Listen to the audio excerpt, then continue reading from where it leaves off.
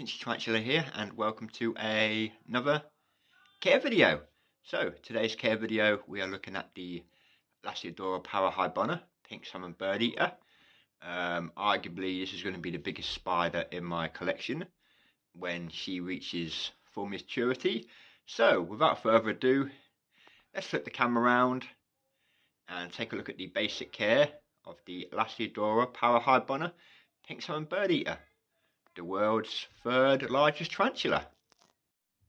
So here is my female Lasiodora Parahybana. Most of Brazil, has annual temperatures around 22 degrees 72 Fahrenheit. Only in the south and in the highest elevations due to average fall below a tropical wet climate with abundant rainfall, temperatures 25 to 77.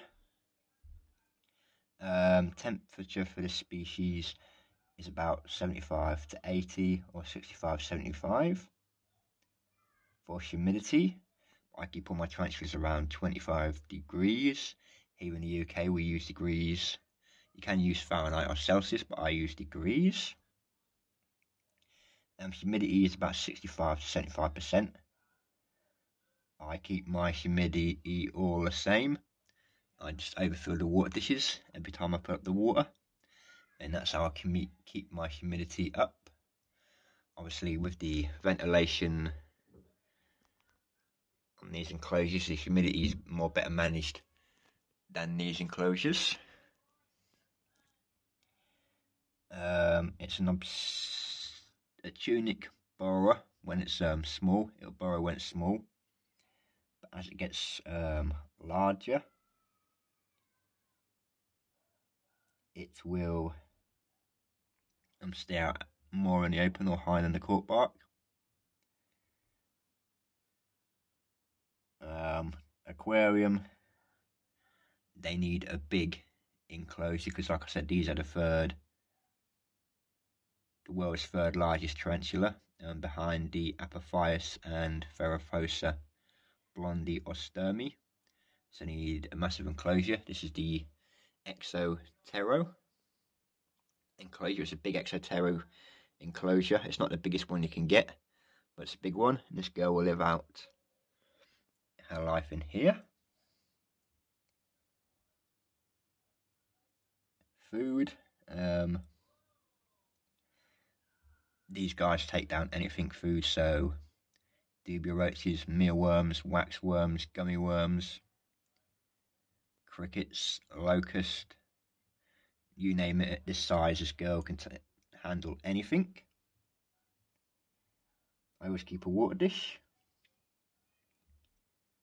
Growth rate for this species is medium to fast.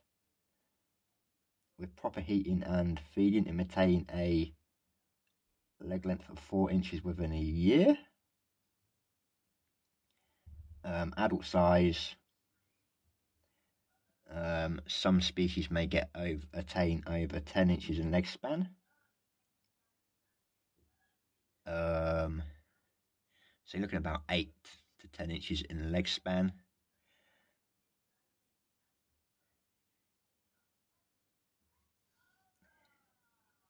They are rather bulky. They're rich charcoal reddish hairs on the abdomen, hence the common name Pinksalmon birdeater. Temperament, obviously this is a bold tarantula but not aggressive as an adult.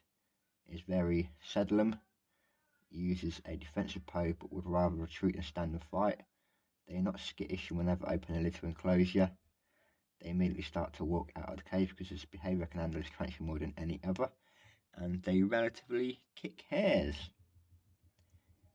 They are aggressive eaters. Never refused a meal. Mine's only ever refused a meal when she's been in pre-molt. So all in all, a very good spider. But like I said, you need a decent sized enclosure for this species, because they do get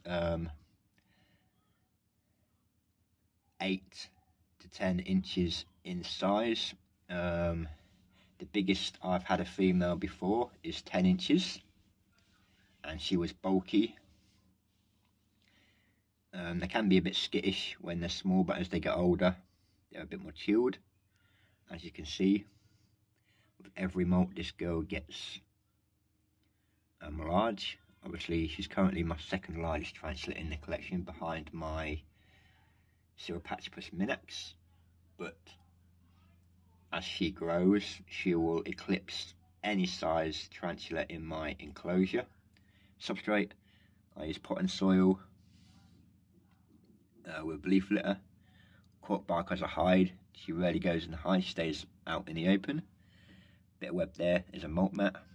Big water dish, because she's a big tarantula, she's got the biggest water dish out of everybody. You can see why they're called the pink salmon birdeater. They've got pinkish, grey and charcoal. They're a very good tarantula. I wouldn't recommend them as beginner species, more intermediate and expert, obviously due to the size of them. Then definitely not recommended for beginners, but obviously when you get more confident with your more docile species, then you could possibly look at things like the Lasiodora Parahybana. I only say that just because the sheer size and the spider gets and the sheer size tank you need. That's why I personally stick them in the intermediate to expert keeper category. But apart from that, they are very docile, a lovely looking spider. So if you're after a big spider that doesn't need as much humidity as the Ferrophosa blondie, Sturmy, or the Ferrophosa apophyus, then definitely look at getting the Lasiodora Parahybana. Obviously it's the world's third largest tarantula, and you'll see why if you have one yourself in the size they grow. Obviously she will outgrow this girl, which is my Campuscaria geniculata. She'll outgrow every tarantula in my collection in size. Highly recommend getting one in your collection. Like I said, if you are after a big spider and you don't want to deal with the humidity levels like you would with the Sturmy, the blondie, or apophyus, then this is the perfect choice. Great tarantula. This girl's not really kicked hairs at me or anything. She was out most of the time. She don't really use a hide. All in all, great tarantula. So there you have it. That's a care video for the Lasiodora Parahybana. And like I said, this girl gets massive with every molt. She's going to get 10 times bigger than this. Wait till she's fully grown and you'll see the size of her then. So there you have it. Lasiodora Parahybana, pink salmon birdeater. Highly recommended species. Definitely worth having one in your collection. And just make sure you've got a decent size enclosure. As you can see from the back of this enclosure, how big it is. This enclosure she will live her life out in. So there you have it. Thank you so much everybody for watching as always. I hope you enjoyed the video. If you like exotic animals or arachnids or 8-legged hairy spiders or big spiders, then you know what to do. Drop a like, leave a comment, and subscribe to the channel. We have plenty of tarantula content coming up. As always, stay safe, take care, bye for now.